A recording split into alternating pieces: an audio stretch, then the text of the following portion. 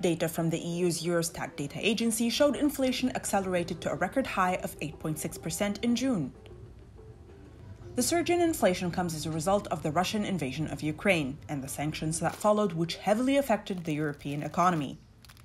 The data showed an increase of 0.5% in consumer prices in the 19 countries that use the euro, driving inflation from 8.1% in May to 8.6% in June. High energy prices have contributed to the rise of consumer prices, which led the EU to look into increasing reliance on renewable energy resources. However, to combat the immediate effects of inflation, the European Central Bank policymakers agreed to the bank's first interest rate hike in more than a decade.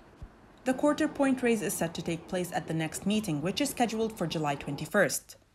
Speaking on the matter, European Central Bank head Christine Lagarde said, "We will go as far as necessary to ensure that inflation stabilizes at our 2% target over the medium term."